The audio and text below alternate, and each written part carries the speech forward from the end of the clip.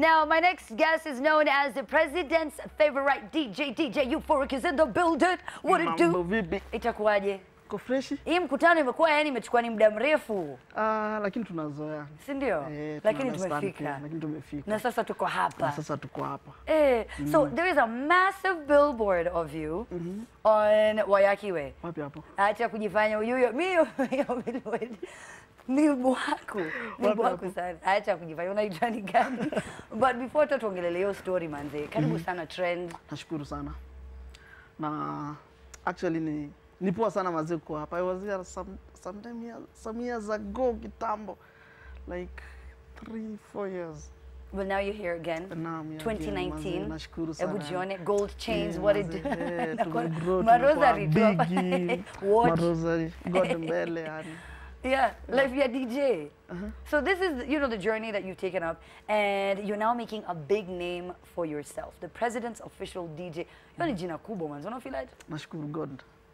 Okay, unajua kuna ile feeling. Alafu ukikumbuka kule umetoka yani na ukicheki kule huko then inakuwa una feel. Yeah, una feel great. Yeah. And who are your favorite DJs? I mean, there are people who love you so much, including the president. So who do you admire? Who do I admire? Yeah. Politically? No, in the DJing space. Oh, DJ space. Yeah. Okay, from way back before nianze, there was some guys I used to look up to. Kina DJ Adrian. Yeah, the legend Adrian. Kina DJ Pinye, kina DJ Mo. You see, Mo is a good friend of mine. So yeah. Yeah. And you know, I mean, getting into this industry, it's not easy. Na tulikuwa tunaongea story na Extendela, tuliongea story na Joy, haikwangi rahisi. Na kuna challenges mob, what you generally face. So now in your case, what are some of the ones that you faced thus far? Ndasemaje, opportunities. Okay.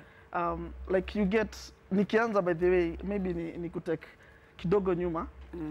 Nikianza DJ as in, ilikuwa hard kwa sababu people like how can I believe like okay on a wheelchair still you can deliver being a DJ, unaona. So among the challenges that we go through nile actually nilikuwa naenda office ya promoter like event organizers, they're just there alafu anakuambia ningoje nitakuongelesha kama ama kuja kesho 9. Mimi kuna place niananga 9, I stayed there up to 5 jioni. Sikuwa meet the guy, unaona. So those are like the challenges zenye bado yani wase pay any opportunity. Yeah. And what about attitudes? I mean, are they, how about, you know, just awareness ile by the way, this has nothing to do with my ability, like mimi ni DJ mnoma, stop looking at the wheelchair. Hiyo sasa unajua imekuja ku-open kwa wase fulani ambao sasa ndio wame-open, at least they have, you see, like Safaricom, like the first time I did an event, it happened there was sponsors. So that's why when you notice, unaona, it was a UN event. Actually, it was my first ever event. So from there, like, you have a potential. Then let's give him the opportunity. So it may happen up to now, to an extent now. Like even the state house is giving an opportunity. Yes. So it's an amazing. Yeah. So let's talk about the deal that you do have. So what deal do you have with Safaricom? Is it a deal? Is it an endorsement? Is it recognition? What is it? Just work. Let's say, Ataki watu wakielewa kuje. So sasa mentorship, kwa sababu unajua pia kuna watu wenye sawa wanakuangalia wewe manze. Wanasema wait a minute, so if I'm on this wheelchair na DJ Euphoric make, pia mimi na make. What are you doing for them? Unajua ina depend the way someone approach you. Like I'm a Blaze mentor. I do Blaze BYOB.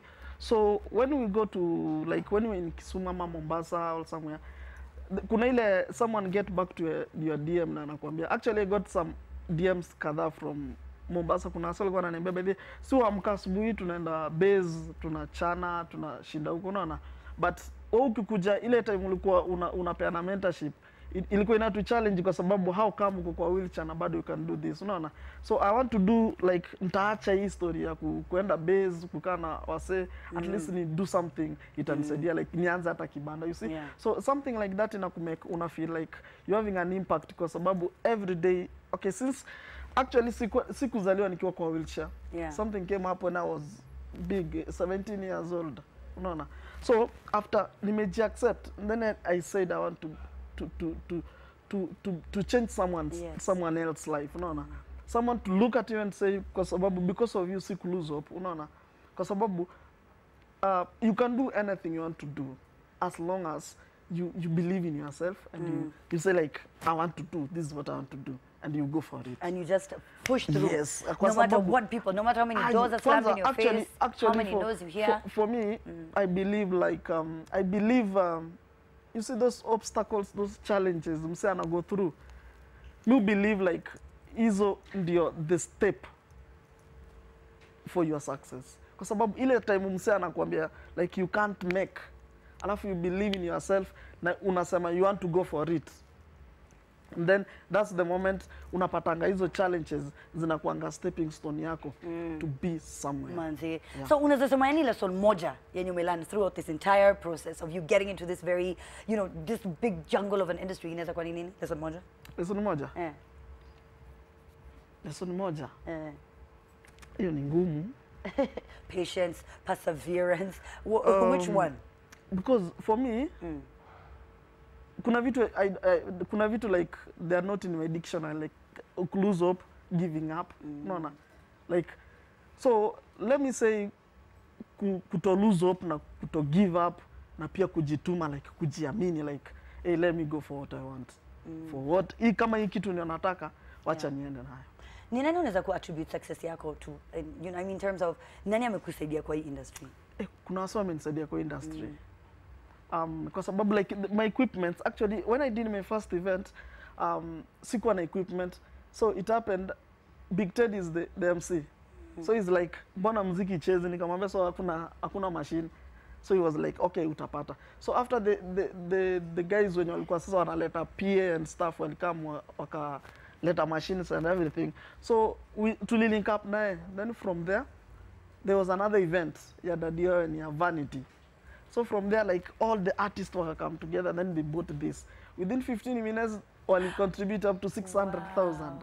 Wow. So it's like uko tu na wasee wengi wa kustani. Yes, amaze niko yani na wasee wengi, niko na wasee wengi yani wamemeki yani niko kule niko. Yeah. So really big, the biggest gig you've ever you know played at. Niyo ya UN ama kulikuwa nyingine? Yeah, it was my first one. Yeah, but which one is the big? Oh, niyo. Bado ilikuwa big kwa sababu ilikuwa an international day.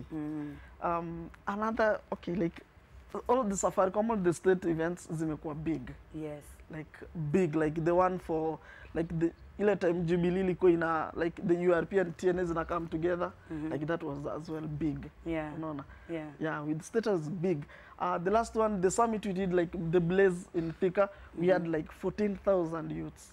Yeah. So it was as well big. Yeah. Okay. Now, when we talk about DJing, tukiongelea history ya playlist, unajua watu curate playlist, kuna wenye wanapenda ku play from there, you know, wanna go na flow. Which one do you prefer? You usually have a set prepared? Ama unapenda kwenda na flow? Unaweza bado panga set alafu isikwe venye ulikuwa unatarajia. Yeah, so let it just flow. You just let it flow. Yes. At DJ Euphoric, this was not an interview, this was welcome to the show. We hope to see you again. Thank you so much. And anytime, again anytime, and anytime, again. Anytime. Mwanzeni nimeshukuru sana, wewe ni msanii noma. Nimeshukuru pia.